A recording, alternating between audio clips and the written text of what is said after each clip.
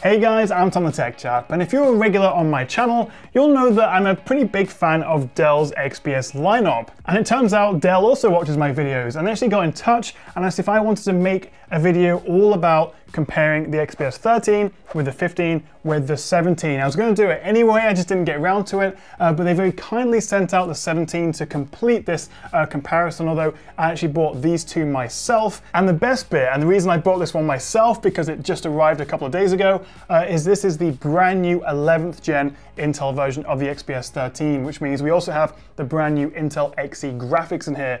And if you are interested in buying any of these, Black Friday is Dell's biggest sale of the year. You can save hundreds of pounds on their XPS laptops and loads of other tech, so I definitely recommend checking out their Black Friday sale, and I'll leave all the links in the description below.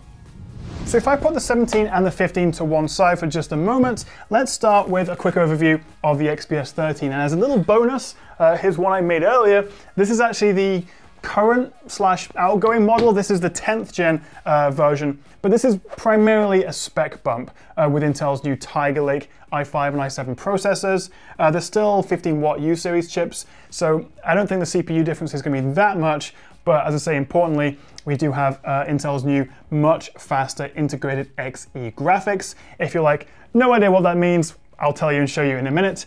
We also get faster RAM and also Thunderbolt 4 support, which, to be fair, is a pretty trivial update over Thunderbolt 3. Of course, there's still no option for a discrete graphics card in this guy, because it's all about ultra portability. It weighs just, I think, 1.23 kilograms, so it's super lightweight, really nice and thin, the perfect kind of travel companion.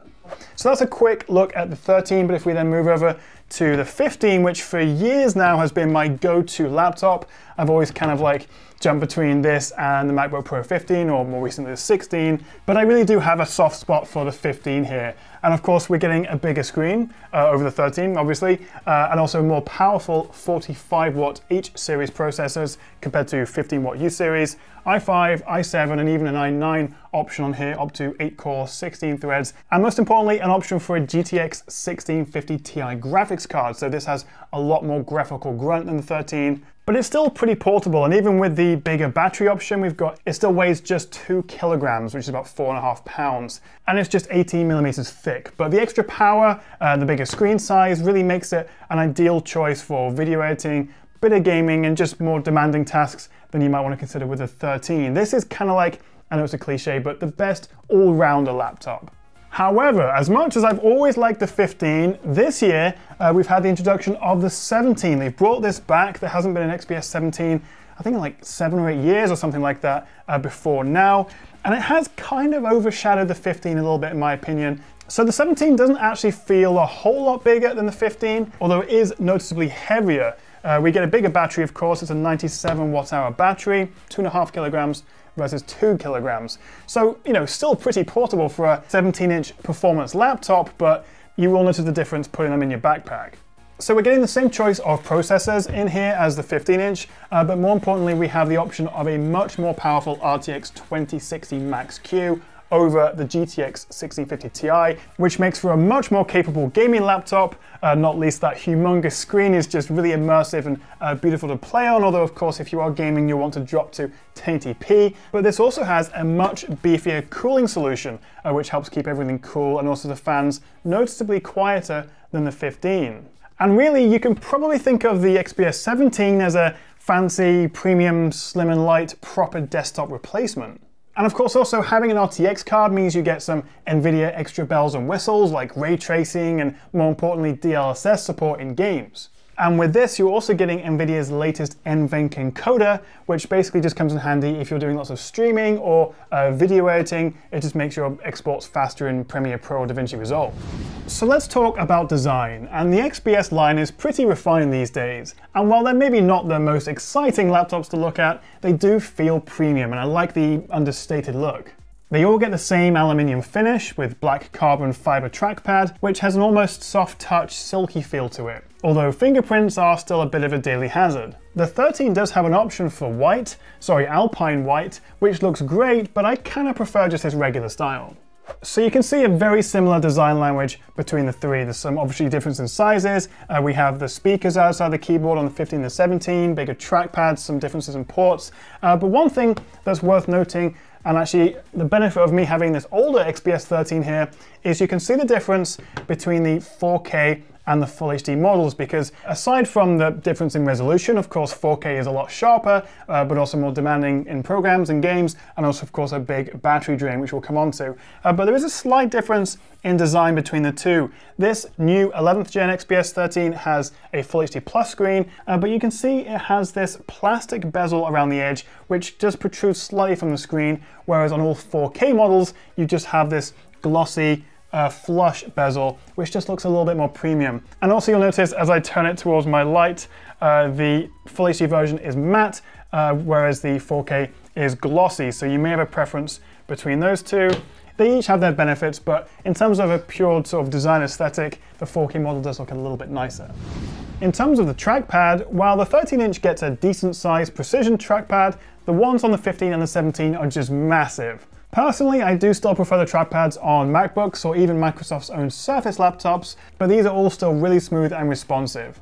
But as you can see, the keyboard on the 13 makes the most of the space and goes right to the edge of the laptop, while we have room for some beefier speaker grills outside the keyboard on the other two. And actually, speaking of the speakers, both the 15 and the 17 here actually have the same 8-watt speakers, whereas the 13 makes do with some lower power 2.5 watt speakers. So if you want the best audio experience, if you can watch a bunch of movies, then these are probably better options. And I think the 17 sounds just a little bit richer, a little bit bassier from the 17, although there's not a huge difference between these two. The 13 is fine, but at higher volumes it does start to distort a little bit, and it doesn't have, of course, that same bass or richness as these two have.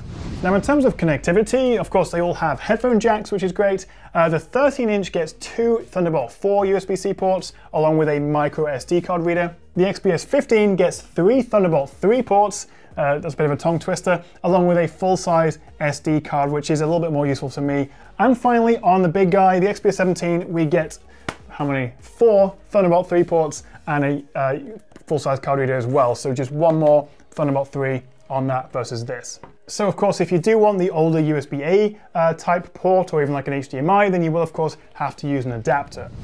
Now I think it's fair to say that Dell doesn't really do a bad screen on the XPS lineup, and each model gets either a Full HD Plus panel with a matte anti-glare coating, although it does still support Dolby Vision HDR, or a 4K Plus glossy touchscreen display, which I've got on these two, which is a lot more color accurate and aimed at more professionals for graphics or video work. And I also really like that we have 16:10 screens on all of them, which means compared to your traditional 16:9, you just have a little bit more room at the top and bottom, so it doesn't feel quite as claustrophobic to use. I'm trying to avoid the term screen real estate, but you get more room. And I think that's particularly noticeable on the 13-inch. Now, as for the question of Full HD versus 4K, well, there's a few things to think about, but to sum up, I would probably suggest Full HD on the 13, just because you're not going to really feel the full effect of that higher resolution, that extra sharpness on a screen this size. And of course it does have a big impact on the battery, and I think on the 13-inch model, portability, longer battery is more important. But on the 15 and the 17,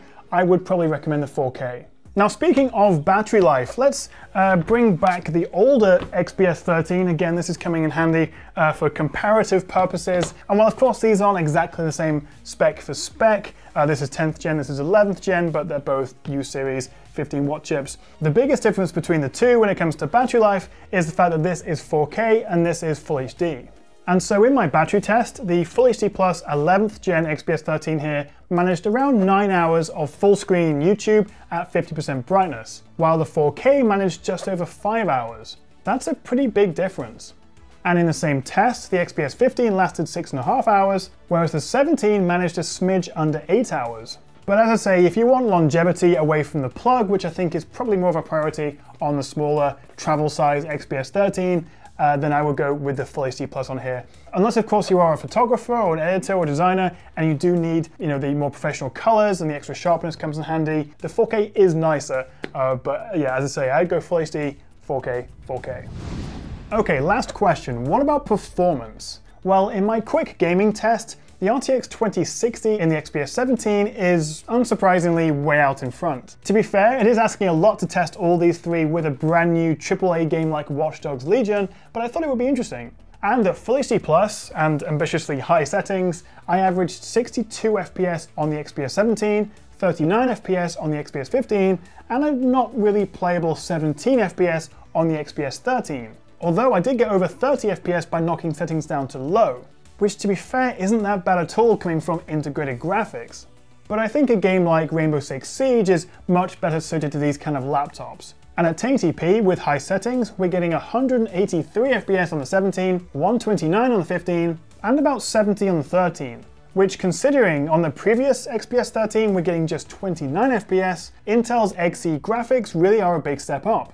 But what about video editing? Well, exporting a 10-minute 4K Premiere Pro video was, as you'd expect, the fastest on the XPS 17, but the 15 was only a minute slower, and closer than I was expecting. Of course, both are a lot faster than the 13, which took nearly twice as long.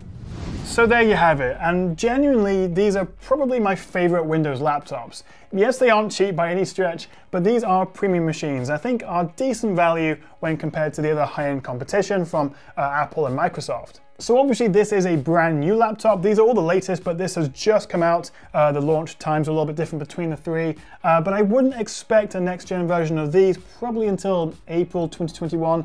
What I would really like to see actually is a AMD Ryzen-powered XPS. Hopefully Dell is aware of that and maybe they can do something with the new ones. But thank you so much for watching, guys. I really do hope you found this video useful, and I will put links to all three in the description below, along with Black Friday deals, because I suspect we'll get some good discounts on these, so hopefully that'll come in handy. And yeah, if you want to see more from me, if you're not sick of my face or my voice just yet, then hit that little subscribe button down below, and I'll see you guys next time right here on the Tech Chat.